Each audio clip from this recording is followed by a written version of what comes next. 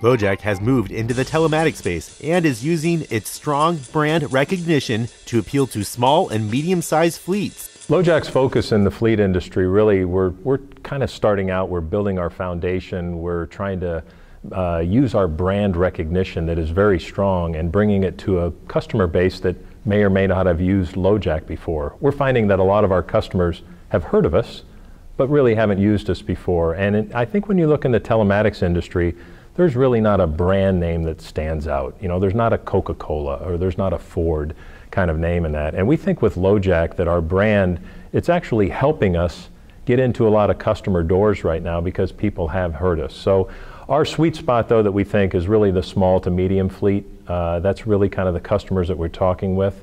And we found that they've been very accepting and very adapting to the products and that we offer. So again, I think it's a lot of the trades that that the fleet industry is very familiar with, whether it's the plumber, or the electrician, or the painter, or somebody that has a dispatch system in their business. But we've really been pretty aggressive over the last 12 months trying to target some of those folks and basically introduce LoJack to the fleet world.